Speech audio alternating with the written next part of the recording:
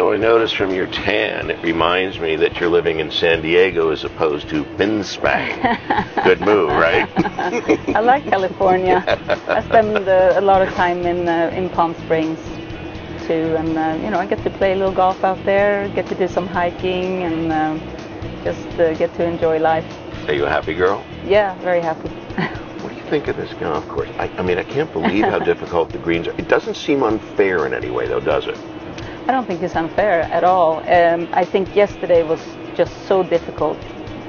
We had those really strong winds, and just some of the pin positions were just in such a difficult places. But because of the winds, a lot of the shots had to come in. You have to keep the ball a little lower in the wind, but where the pins were, you couldn't really keep the ball low because then you couldn't stop the ball. You actually had to hit some high shots to be able to, get close to some of the holes. And I think the combination of that wind and the pins yesterday, it made it really, really hard. So, but I think on a day like today, you have the perfect conditions, and so the scores today are much, much better. And I mean, these kids, they're great players. It's really impressive to be out there watching them. I mean, they hit some shots that you can't really even imagine hitting. I mean, they're really good. You can imagine. I can imagine. You can imagine. You won the Opens. I mean, how can you not imagine? Nobody can if you can.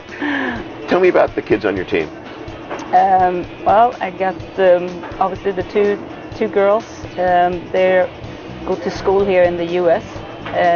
One in California and one in Louisiana. I think they're both very good players. We're here, and I got some help from the Swedish golf team. So we try to help them out.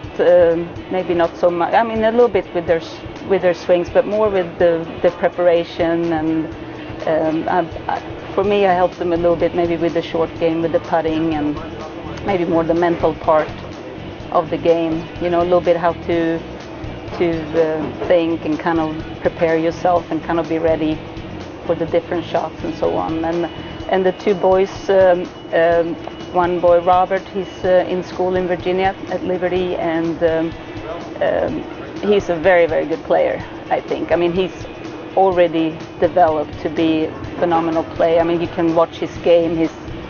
He hits the ball great. He keeps the ball in play the whole time. Has a great putting stroke. He's come a long way, and he's already had some great tournaments.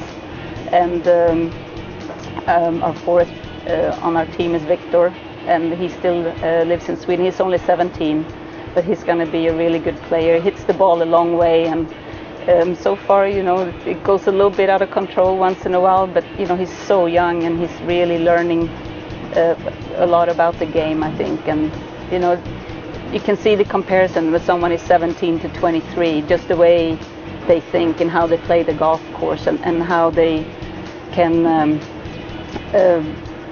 adjust to the different yardages, to have the length control on their shots and so on. I think that's really important. That's something you learn from playing more and so on. And I think when he kind of gets to that time in his life, maybe in a year or two, when he starts learning how to work the ball and how to hit all those little shots, he's going to be a very, very good player.